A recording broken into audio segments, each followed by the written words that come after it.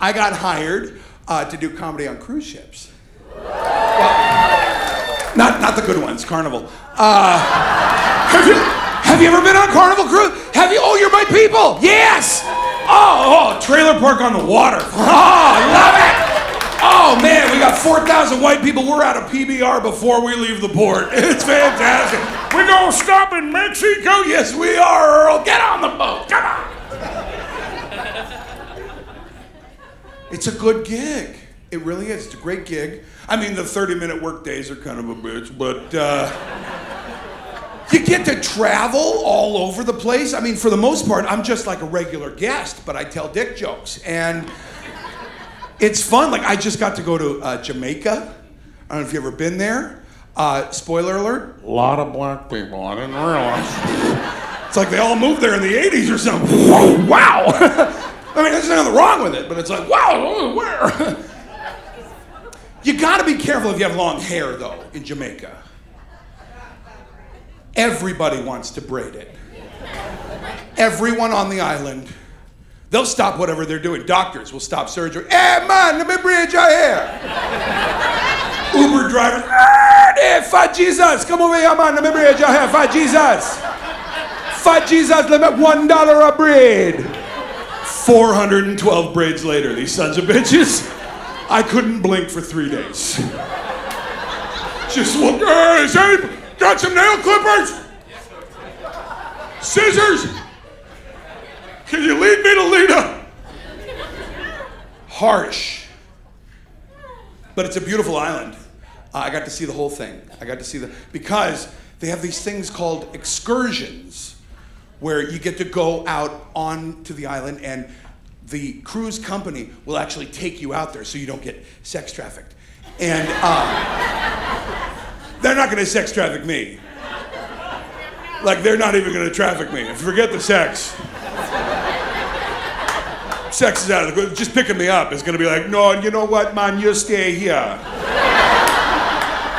Can't imagine anybody wanting to sex traffic you anyway, man. So stay here, fat Jesus, I'm gonna braid your hair when I get back. You go out on these excursions, but you gotta be careful. You gotta do it through the company because I didn't, and I learned my lesson. I went out there thinking, well, I'm a manly man and I do things in a manly way. So I'm gonna go out and be an excursion master myself. And I found a guy and his name was Lincoln, and he's out there and, yeah, man, my name's Lincoln. I got me one car, I live here my whole life. I'm gonna show you the real Jamaican. You show me $50, I'm gonna show you the real Jamaica, man. This guy took me on errands.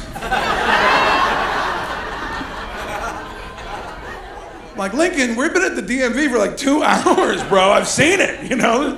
He's like, yeah, man, I know after this we gotta go pick up my kids and then we gotta go to the grocery store. Like, shit, Jamaica sucks. Like, I could do this at home. This blows. Oh, I got to go to Aruba. You ever been to Aruba? It's not just a lyric in a Beach Boys song. It's really there. It's gorgeous. It's a beautiful island. And ladies, this is amazing. This is cool. You get off the boat and they got these fish tanks just sitting out there. And they got these little fish in there.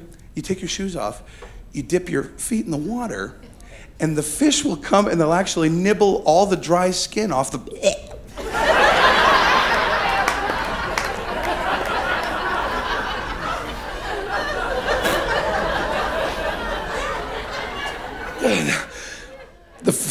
The fish will, they'll nibble your... Anyway, I found that kind of gross. So I slipped the guy at 20 and I got my balls in there. Fellas, you gotta try it.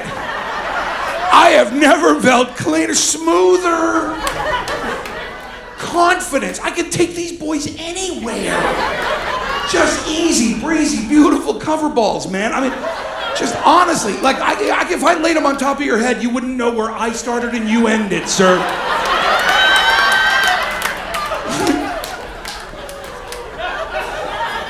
We can make both of our fantasies come true tonight. And I'm over 40. I could do it from here. I got them tucked into my boot right now. If I stub my toe, I'm dropping like a bitch. Is what's happening. I've never seen a fish gag before.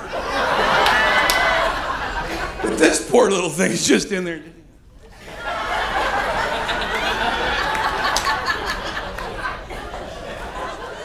Just nut chunks.